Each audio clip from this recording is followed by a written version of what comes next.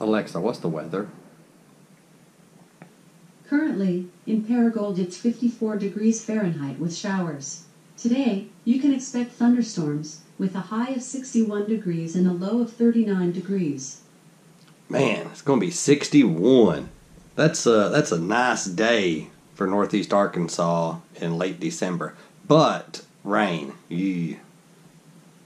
Heading to Pocahontas today. And I might go by and get a level 2 charge just to do it in this car. My new 2015 Chevy Volt. We'll see. Today on our way to Pocahontas, we're going to talk about regenerative braking and how well it works with the Chevy Volt. With my last electric car, the Chevy Spark EV, the regenerative braking worked really well.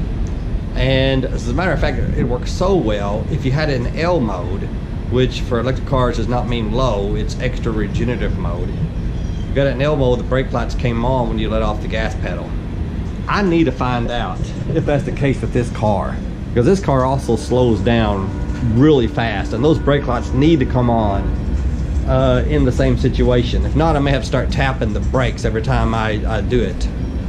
But basically what happens with any car, whenever you slow down, the kinetic energy that's pushing the car forward, the kinetic energy from the car moving forward, it's wasted. If you have a gas car, it's just wasted. But with electric cars and even hybrids like the Prius, they recapture that energy, and instead of being wasted, they put it back in the battery. And every little bit you can put in a battery helps. And it's if you're at the top of a good sized hill, say with 25 miles, you can be at 26 or 27 miles at the end of that hill, maybe even more depending on the size of the hill. You know, and that's one thing about a gas car. You will never have more gas in the tank at the bottom of the hill than you do at the top of the hill. Just one of the advantages of an electric car. So anyway, we're going to Pocahontas today. I'm going to the Sonic, get something to eat over there. It's about, I don't know, probably close to 40 miles one way.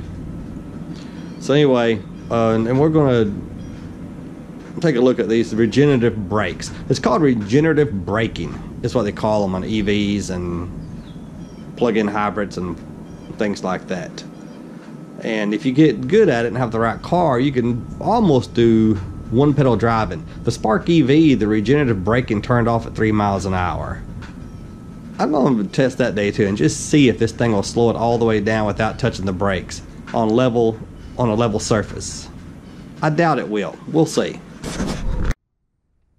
Alright, fully charged, 37 miles to go. But of course, I'm going to turn the heat on here in just a minute, because even though it's 50 some odd degrees, I'm about to freeze to death.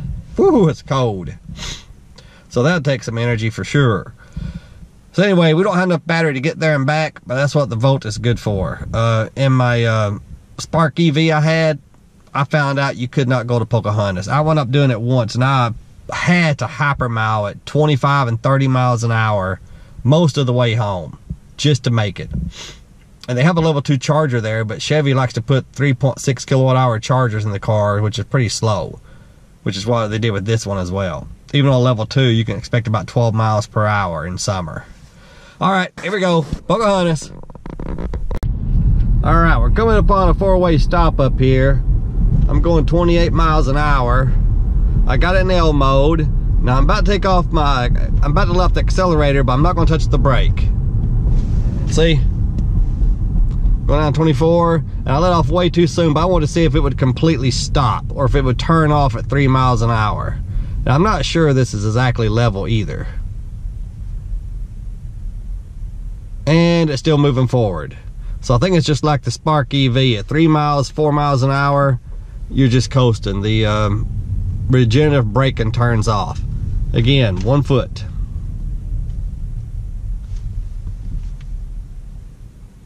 And we just put some energy back in the battery, just little dribbles.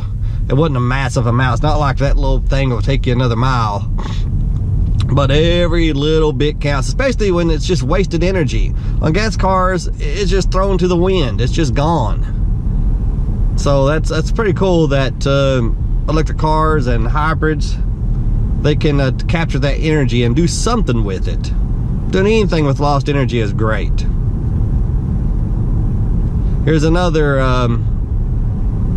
stoplight. Hopefully it'll stay red. Oh well. I gotta slow down a little bit anyway. I just let off the accelerator. Look at that. Putting 16 kilowatts, 14 kilowatts back in the battery. See right there? Oh good, we get to stop. Putting 8 kilowatts back in the battery, 9. And I don't have to apply the brakes as I was going too fast. Right as I was leaving Paragould, I put it in hold mode. I explained what that was on the last video. It's where you force the gas to come on even if you have a full battery. At the time I had 32 miles left on the battery and I've gained 1. I'm getting back into town, so I'm gonna go ahead and switch it right there in normal mode, and the battery is about to kick back in. The battery just kicked back in. So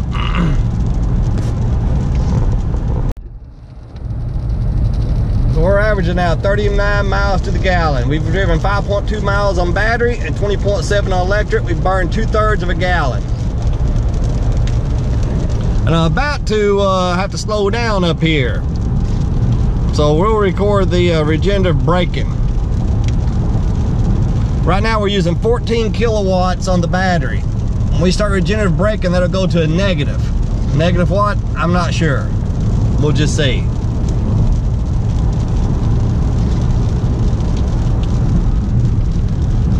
Walnut Ridge, Arkansas. A place that has some type of Beatles celebration every year, because the Beatles in the 60s landed their airplane in the airport here in Walnut Ridge, then got in a car. They walked about 10 feet on Walnut Ridge soil, got in a car and drove to Missouri for a concert. And because of that, Walnut Ridge has a celebration every year. They invited Paul McCartney one year and he said, "My God, I got better things to do than go to your little 4,890 population town. Leave me alone." Now, he was actually gracious, but of course he turned down the opportunity to come to Little Walnut Ridge and celebrate. All right, here we go.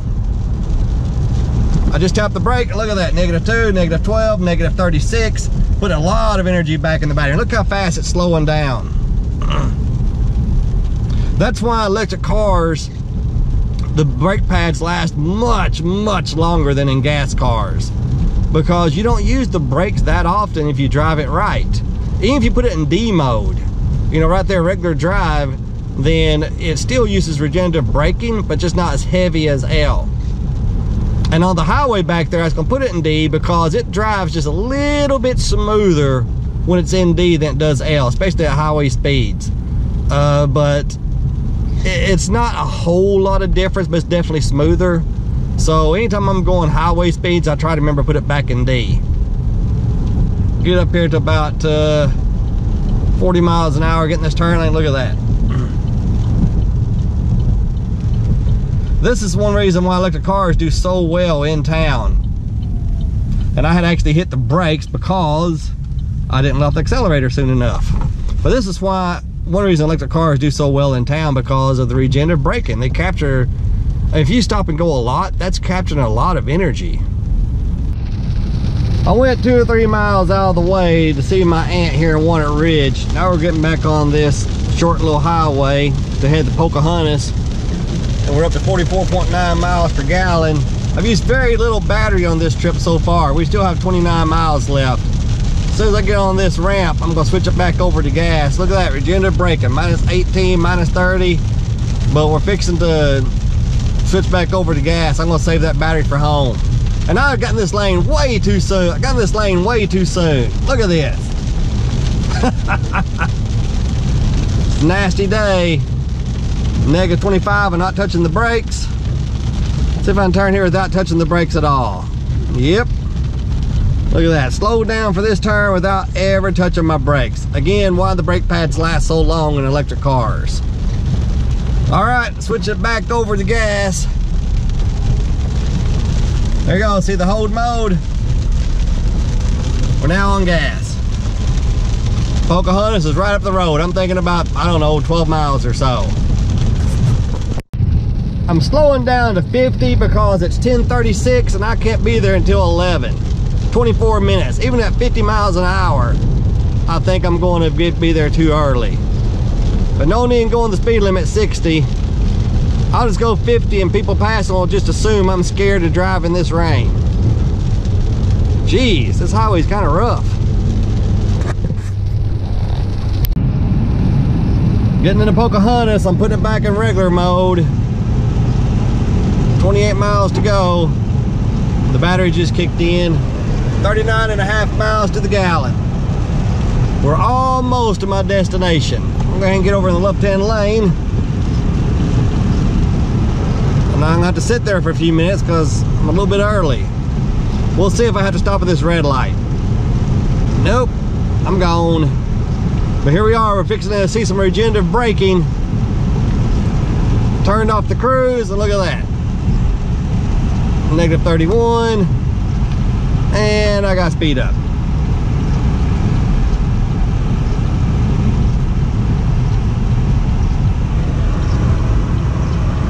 Negative 17.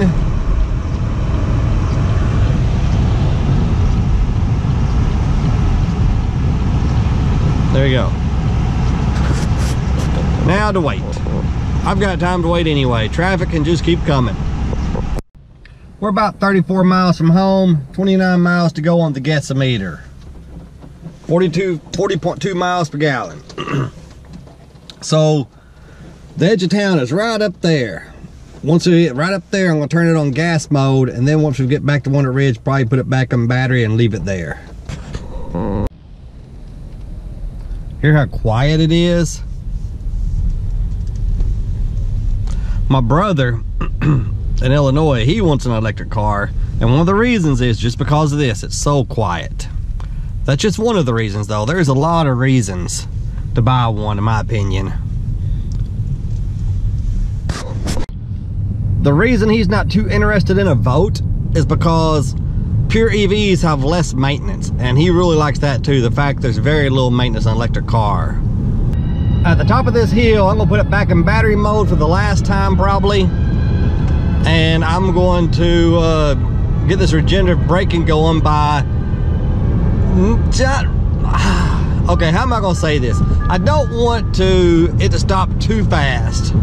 Okay, we're putting it back in regular mode. Right here, this ramp is so long, is what I'm trying to say, that right there I just let off. I'm gonna push on the accelerator a little bit. I'm still getting negative, even though I'm pushing on the accelerator, because I don't want to stop too fast, because this is a pretty long thing. And it's very hard to judge and get it perfect. Matter of fact, I was way off. Way off. Look how much more I've got to go. Oh boy. Let's try this again. Great song, by the way.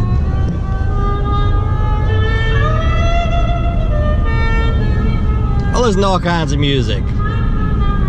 Stuff like this, and then next, maybe Highway to Hell. Okay, let's try this again. All right, here we go. Man, this is the longest ramp ever.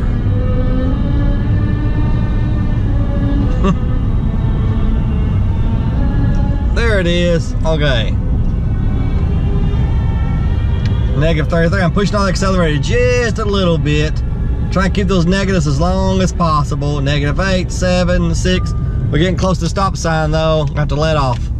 No brakes at all yet. Not yet. And I have to hit brakes. As we're getting on this final leg to home, I'm guessing we're about 27, 28 miles from home, 38 miles to the gallon, 27 miles to go on the gasometer. But I think we'll probably run out of battery probably 1 or 2 miles before the house. By the time we hit Paragould city limits, probably.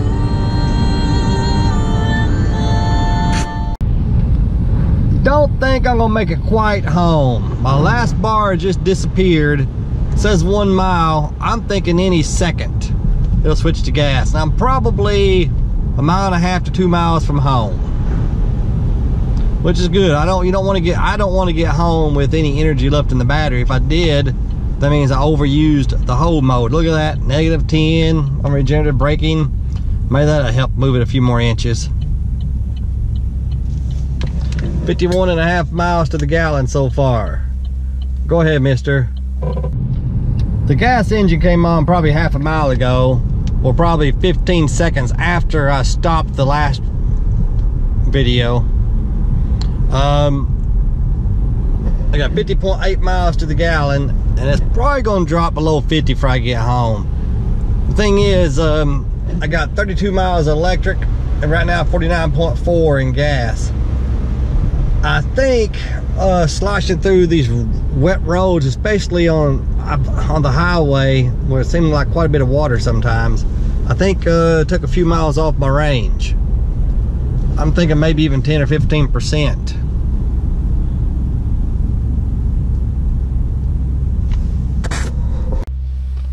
All right, no battery left, 65 miles of fuel left, a little less than a quarter of a tank. But I did get it, it didn't drop below 50. Matter of fact, it went up a little bit, 51.3 miles to the gallon. 10.9 kilowatt hours at 6.5 cents a kilowatt hour, that's about 70 cents. And 1.62 gallons of fuel. At about $2.40 a gallon, that's about $3.70. So about $4.40 to go to Pocahontas and back. That seems like a lot of money. But it's better than most cars, 51.3. And again, I think I'd have gotten better if I hadn't been for all the rain. Can't say that for sure, but that's what I think. Well, the car didn't get as dirty as I thought it would, or at least I'm just not seeing it yet. But anyway, that's regenerative braking in a nutshell. Demonstration of it. Y'all have a great day. Thanks for watching. And remember, chicks dig scars on electric cars. If they see you plugging your car in, boy, they'll really get turned on. They love that kind of stuff. Have a great day.